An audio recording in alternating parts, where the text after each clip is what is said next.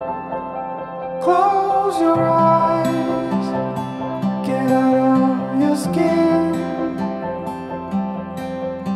Only this matters, let it in. If I could, I would be right here with you. In this world of ticking clocks, I hope I'm getting through.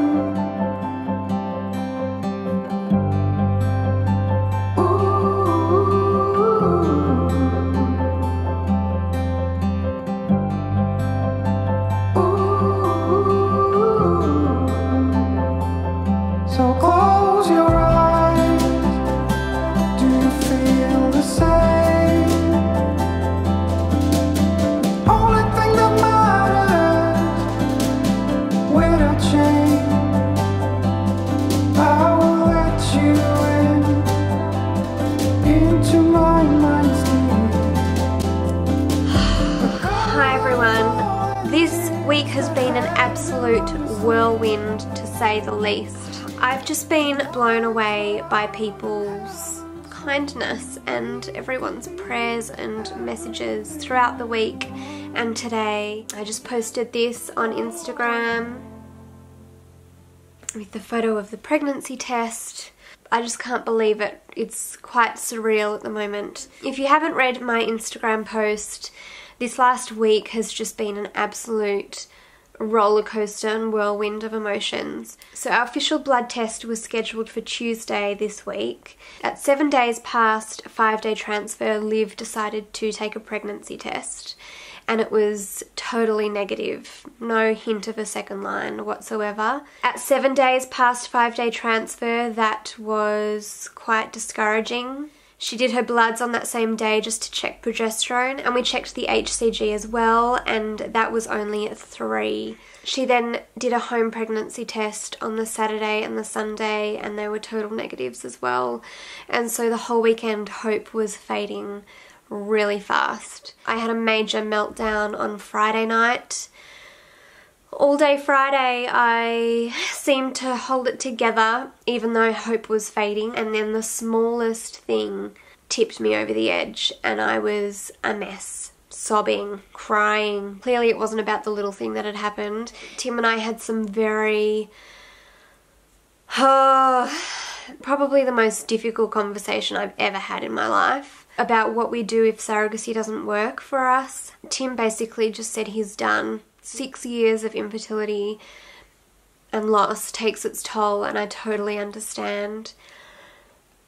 But it was really hard for me to hear he wouldn't be open to embryo adoption or sperm donor. It could just be how he feels in the moment, because I get it. It's just draining. 6 years of constant failures. There's a lot of trauma that comes with that. We feel stagnant in life. We feel like we're stuck in this chapter that we just can't get out of. We started IVF in 2016.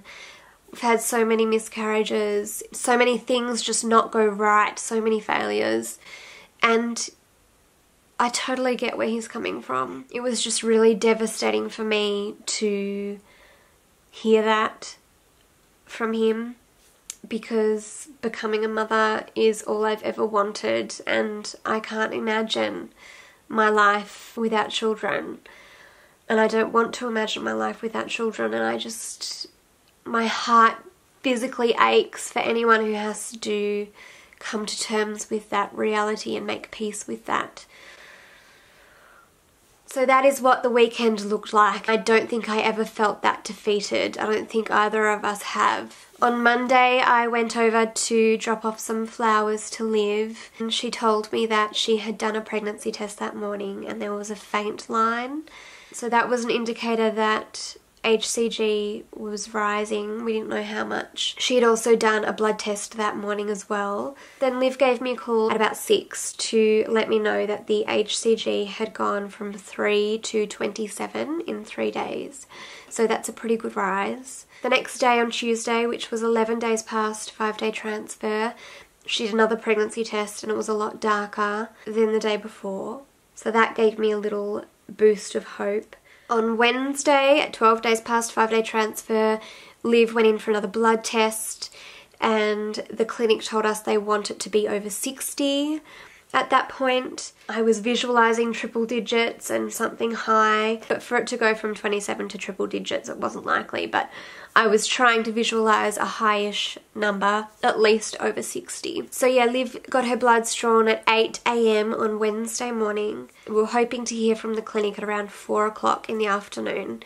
It was a long day. 5 o'clock rolled round and Liv called the clinic and they told her that the results were pending. They hadn't come through yet and that they would call us once they did.